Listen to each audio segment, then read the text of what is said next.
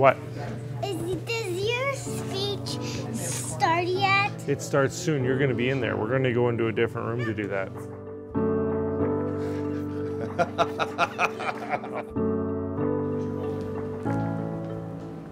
This makes it feel a little more real. Welcome, everybody. Thank you all for coming here today. A very special event.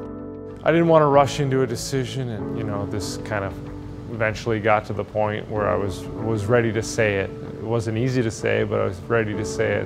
When I signed here 9 years ago, I knew I was entering into a great organization, but I never thought I would gain another family with the Blackhawks. I'm going to miss a lot of the dinners on the road.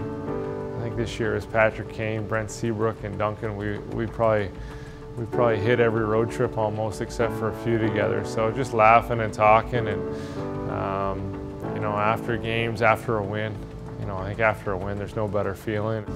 Eventually brought me here to Chicago, where I believe they were a team on the cusp of greatness, and boy was I smart at knowing that. It provided me with being a Stanley Cup champion and assisting on Patrick Kane's game-winning goal.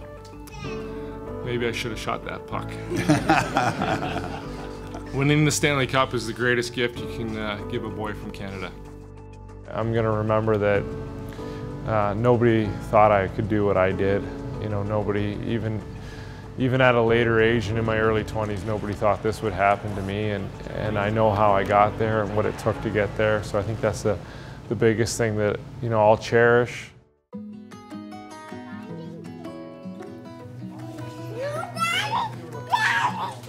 it to me. Turn around.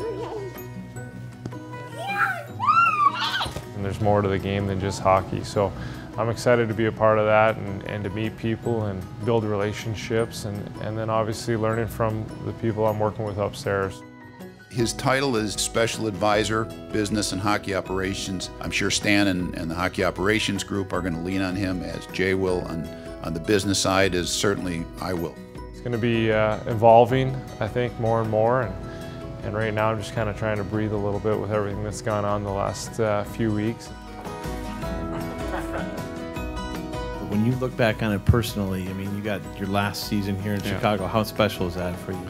Yeah, I think Lauren and I have talked about that a lot. I don't think I'd want to retire any other way but a Blackhawk.